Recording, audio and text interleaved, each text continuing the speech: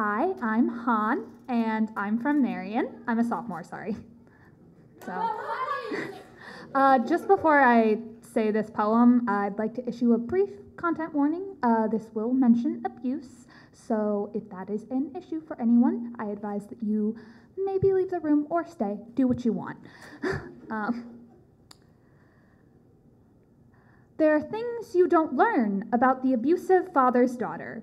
Things you are surprised to hear, because isn't she never supposed to open her mouth in the first place? The first thing you should know about her is the first man she ever loved was her father. The first person to hold her, to cradle her in his hands, those same hands that left her face battered in shades of blue and violet, almost as if she is a canvas and the artist is made of pain. He taught her to love carefully, because if you love too hard, that's how you get hurt. That's how things break.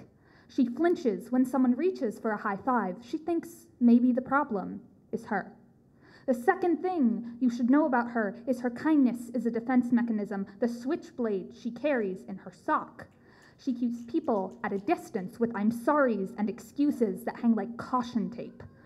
She wears apologies like a necklace and hopes it doesn't strangle her in her sleep. The third thing you should know: every day she is scared that she will become more like her father.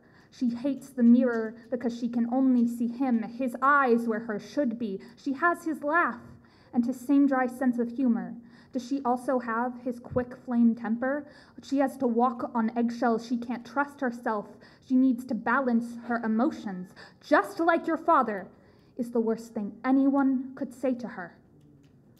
The fourth thing you should know: she is an expert at keeping secrets, and by the time she was 7 years old, she had already tried to run away from home 4 times.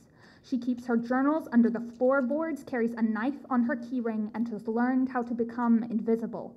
Learning how to blend in with the crowd comes in handy when it's life or death, and keeping her mouth shut was something she was always good at anyway. Thank you.